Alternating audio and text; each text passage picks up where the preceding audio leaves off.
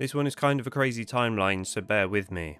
Gary had already murdered at least 2 elderly women, though he was jailed for just a robbery, and after parole, he murdered another 2 women, and then he was jailed again for parole violation, where he then escaped on this day in 1977.